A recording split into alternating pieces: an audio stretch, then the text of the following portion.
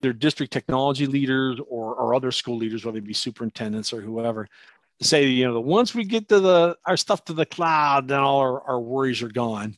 Uh, and so my advice to them is, the cloud does not remove your responsibility to protect your data. Your data is just residing somewhere else. So you need to still do due diligence on what are these guys doing with our data? Did you really get like your solicitor to review the policies of Microsoft and Google on those things? And then your SIS or LMS, what are they doing with your data? So the cloud gives that to you, but it doesn't get your responsibilities diminished.